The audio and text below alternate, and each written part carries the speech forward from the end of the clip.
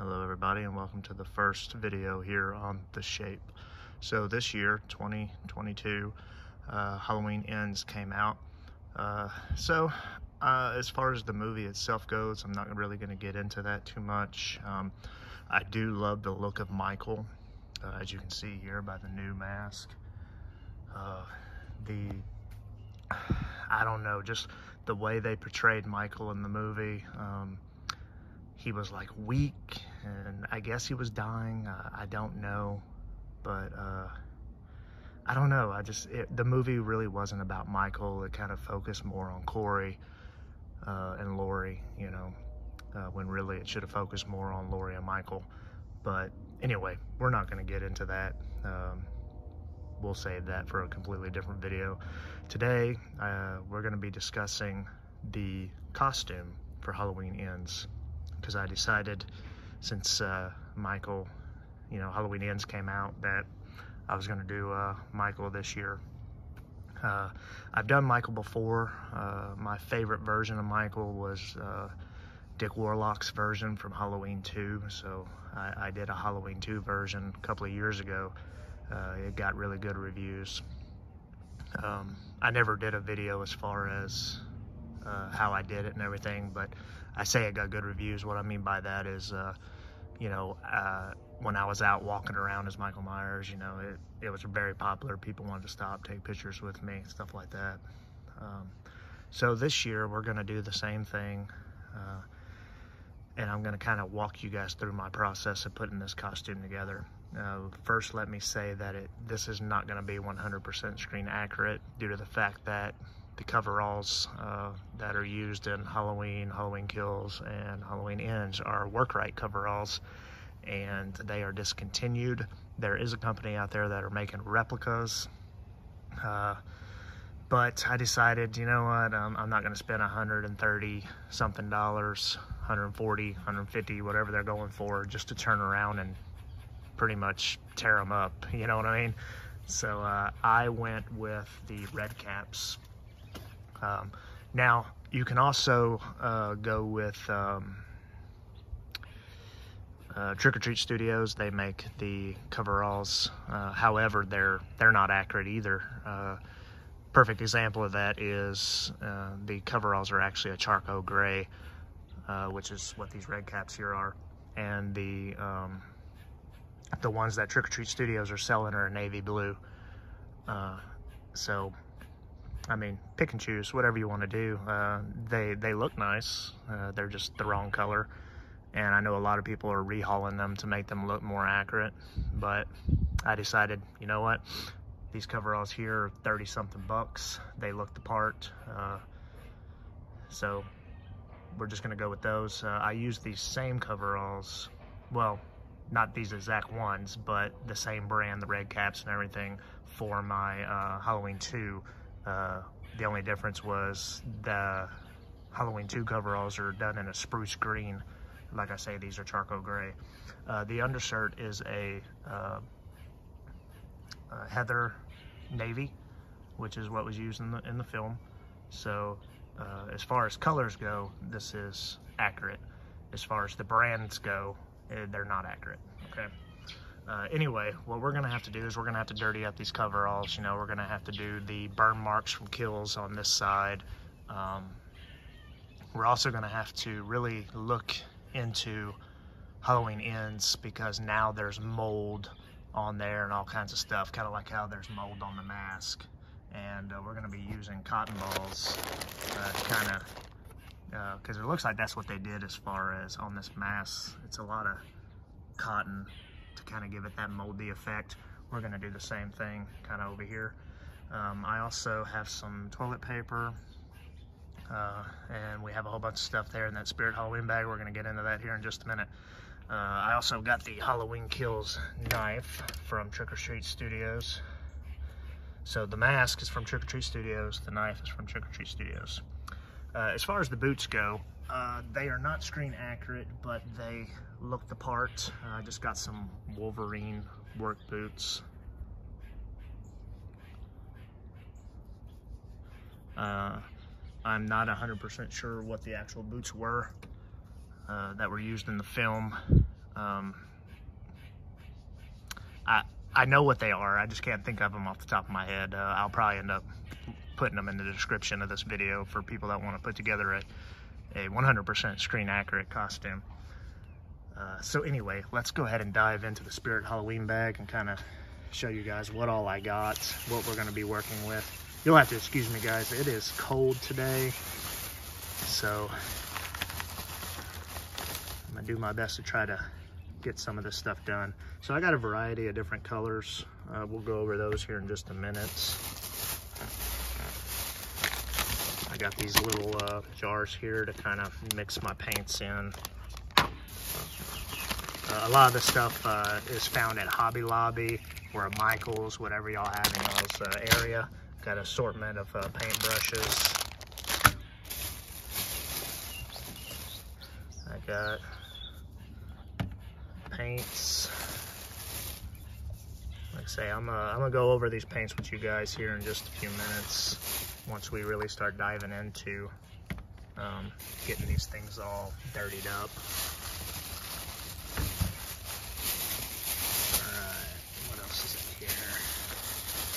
As you see, I have my my Hobby Lobby bag inside my Spirit Halloween bag, so don't be fooled as far as all this stuff coming from Spirit Halloween. It did not. It came from Hobby Lobby. There we go, Hobby Lobby.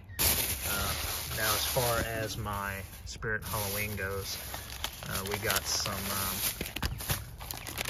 sponges, and we have liquid latex.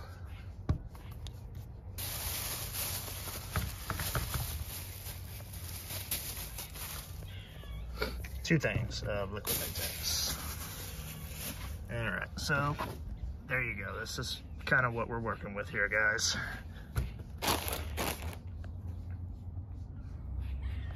All right, guys, so I already started. I started off with this brush here. What I did was I just put some black paint on. I got this big piece of foam core board also at Hobby Lobby. I'm using it as you can see, my paint scheme here. So I dipped the brush into just some regular black paint. Kind of got the black paint off the brush to where there's not a whole lot, because you don't want it really, really thick. And you want this kind of effect here, just to kind of dirty them up a little bit, right? Like places where a mechanic would, you know, wipe his hands, you know, the pockets areas, you know, just kind of give it that dirty look, right? Just really kind of go to town. Well, I wouldn't say go to town, but you kind of get the idea. You don't want to go too much, but you just want to give it that dirty, grimy kind of look, especially for kills and ends, because in ends he's living in a sewer for 4 years, so he's covered in mold and all kinds of stuff. So yeah, we're gonna go through here and we're gonna dirty these up a little bit, and then I'll get back with you guys. All right, guys, so as much as you want to go with the black, I mean, I went dark here because that's where all the burns are. We put black around the pockets, put black down here, around these pockets here, you know, just to where places you think a mechanic would wipe his hands, right? Now for the burns, what we're gonna do is I just got this sponge. I have some toilet paper, and we're just gonna start small. Let's just go like this first. Just put that down like that. You're gonna dip this into this liquid latex. And you're just gonna have to, probably gonna have to use 2 hands to do this, but yeah, I'm gonna need 2 hands to do this, guys. I'll show you the end result. Okay, this is where we are so far. All that is mostly toilet paper, cotton balls, just all shredded and smeared all through there. We still got to kind of go down this arm here a little bit, as over here now on ends. So once I get all this kind of spread out where it needs to be, then we're going to look into getting some color through here. A little bit of brown, very light touch of black, and I think that's really gonna do it. It's gonna give it that pop to kind of make it look like this. So, well, we'll see. All right, here's kind of the progress of where I'm at. Getting it all weathered up. Kind of giving that mildew kind of look right there. All through here. We still got to do the back. The back is still clean, so I'm also going to come through, dirty up the knees. And, you know, we still have a lot to do. It's just takes some time, slow. And then we got to dirty up the shirt on the inside. We'll just get some black to that. Another thing I'm liking is this is kind of transferring back, so that kind of gives that shirt a mildewy look. So it's slowly but surely coming together. Okay guys, I think I'm pretty happy with the mildew burning effect and all that stuff.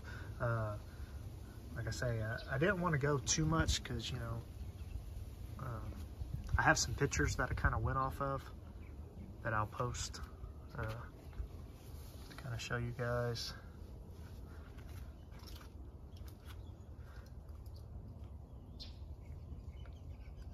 And then for the back,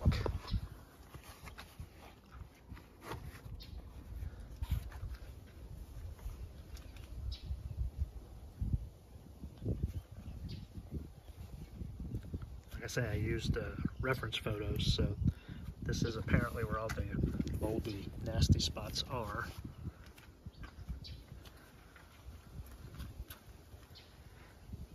So, yeah. So now we're going to start working on getting the bullet holes, the pitchfork holes through here, all that good stuff. And then I'm probably going to dirty up the coveralls some more, you know, with some black wash, some browns, you know, make it look dirty. You know, it's supposed to be really dirty, grungy. He's been living in a sewer for 4 years.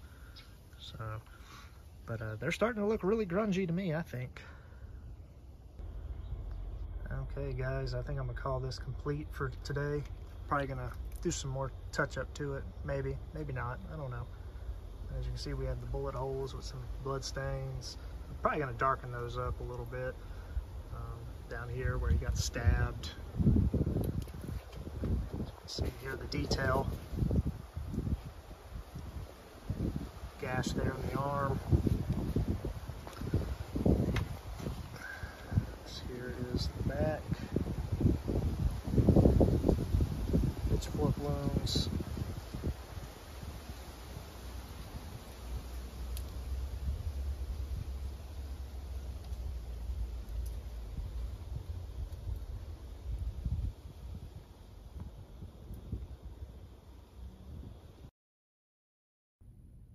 All right, guys, it's day 2. Everything has had time to dry. I've tried them on.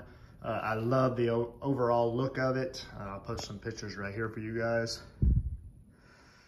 But one thing I see here is the blue shirt is really, really clean there. So I'm gonna dirty the back of the shirt up. I also want to get my fake blood out. I think I'm going to make some blood dripping kind of down on these, give it a little bit more of a effect. Same thing on this one over here, and this one, and same thing on the front.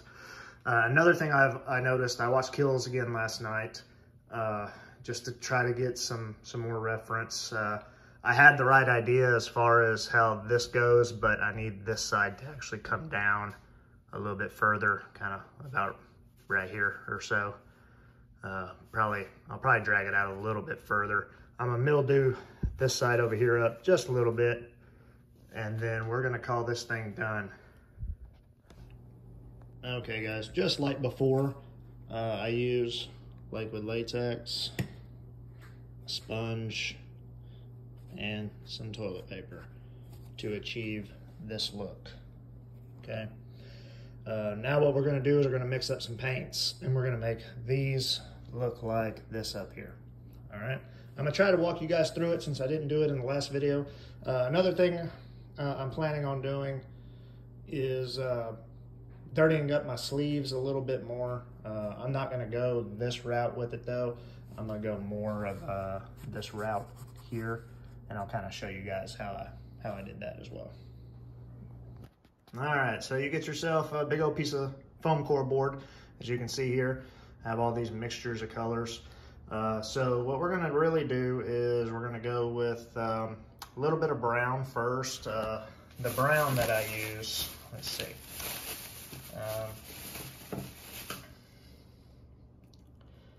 I use this, focus, there we go. Use this here. And you don't want to put a lot on, okay? You just want to put a little bit on, brush your brush until a lot of it comes off, because you just kind of want to highlight the area, okay? So we're gonna do that first. Okay, and that's kind of what you're gonna be working with to start. Now we're gonna move to our next color. All right, and for our next color, I'm using this here. It's an ivory white. So same thing, we're going to put this on. We're gonna put this on a little bit thicker because I want the white to kind of cover up the brown, but I still want the brown to kind of pop just a little bit. Okay, and then that's kind of what you should have. Might go a little bit more white. Okay, that's better. I'm gonna show you what I did over here. You want to dab it, right? Kind of to create that texture. I mean, you already have texture from the latex and the toilet paper, but this just adds the effect.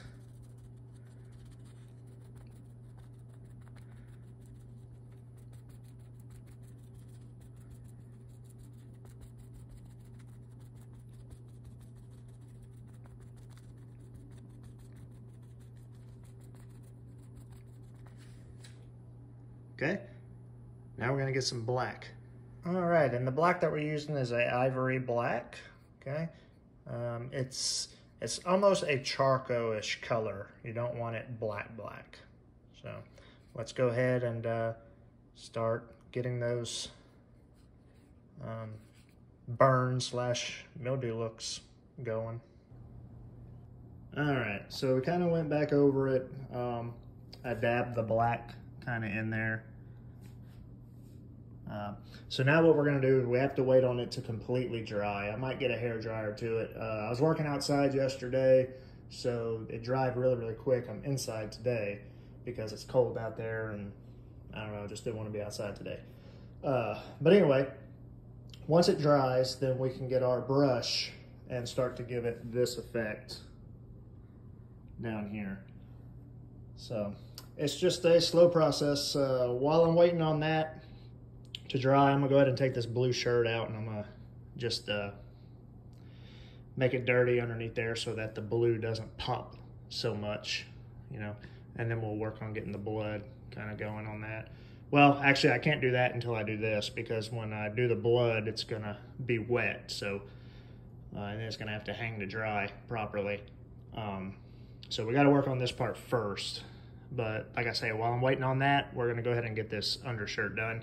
Really not gonna show me doing that. All I'm doing is just taking some black paint and you know, dirtying the back of the shirt up along with the front of the shirt so that the bullet holes don't show through that well. So you're not seeing this bright blue. All right. All right, guys, as you can see, I started to already give it that textury look that's up here. I wanted to show you guys how I did it. First of all, I got a hair dryer. It's my wife's hair dryer, so it's purple, to make sure all this was dry, because it will not do this if it's wet, okay? You need it to be dry. Then we're gonna come over here. Okay, I have two different blacks here. We're gonna stay away from that. That's the dark black. This here is the black that I'm using, which is the ivory. All you wanna do is just get a little bit on the brush, kind of brush it off like that. Then we're gonna come back over here and you're just gonna char it up. Okay, just like that. Go over it as many times as you want to give it the same effect. All right, guys, I'm very happy at how that looks. It blends in nicely. One thing I want to do, like I said, is I want to add a little bit more weathering on the sleeves, because I noticed in the movie that his sleeves were just a little bit weathered, not a whole lot. So you don't want to go overboard with it, but I know he had a little bit of weathering down here where his hands are, especially this side. I did weather up this side, because just remember that this is the side that Lori blew his fingers off. So I put a lot of blood there. As you can see, I kind of also did a little bit of mildewy kind of effect. I'm probably going to do some more, but we're going to do that same thing over here. Not on this sleeve though, or not down here, because there's no shotgun blast over here, but I do want to give it kind of this look, going down a little bit more. So all this is, guys, is paint and latex. There's no toilet paper or nothing like that. It's just paint, latex. So it's white paint, latex, and that's basically it. All right, guys, so I moved outside because this part does get a little messy. What you do is you pour latex, dab it with your sponge, and then kind of wipe it. Wipe. It's gonna get really, really flaky because you wanna get some of it off, like right here in the middle, but all this right here remains, giving it that moldy look. And then we're just gonna come in with a white brush and kind of dab, make it kind of stand out, kind of like that. And then I'm gonna do a little bit, same thing over here. Okay, guys, that's it. I'm gonna call this one done. It's gonna have to sit out and dry like this for a while, but I added the blood dripping from the bullet holes there, the stab wound there, the pitchfork wounds here. Same thing over here. I don't want to touch it because it's wet, but added a bunch of fake blood all around this one. This is the one the shotgun blew off these two fingers here. So bloodied that up. Touch right here. Let's see. We bloodied up the gash in the arm there. Same thing along this side over here. The stab wounds here, blood dripping. Gunshot wounds up here with the blood dripping. Gunshot wound there, blood dripping. The only other thing I'm gonna do once all this stuff dries is I'm gonna take the blue shirt out, and now that I marked kind of the red on the shirt, I know the area in which these are. I'm gonna go in and really bloody it up to where when the shirt is on, underneath all this, it's just gonna be bloody, looking like this right here. So yeah, that's the only other thing I'm gonna do, guys. I'm gonna call it done. The blood that I'm using, I got it a long time ago. It's a little expensive, but it's the best stuff you can get. This stuff here. I got it when I did my Halloween 2 costume. Another recommendation that they made is after you apply the blood, is to spray this clear glaze on there. It kind of gives it a shine to it like that. Makes it look all fresh and nasty. Even though, you know, in ends it's not really fresh. It happened 4 years ago, but I kind of like that look. And I think once it dries, you know, it's gonna look right once it dries. But yeah, I think it looks great.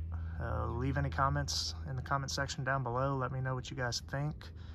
And now Halloween is 2 weeks away, and Michael, the Shape, is going to be roaming the neighborhood. Catch you guys on the next episode.